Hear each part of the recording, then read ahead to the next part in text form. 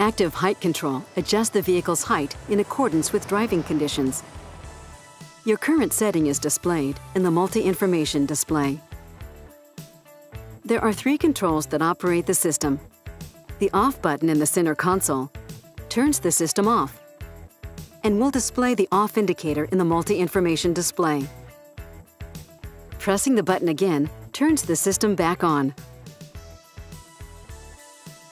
When the system is on, you can use the toggle switch on the center console to select between high,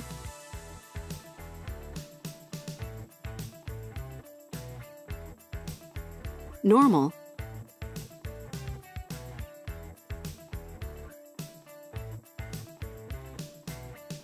or low.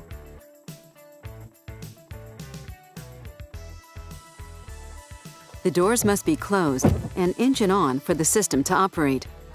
If the brake pedal is depressed, the system will not operate.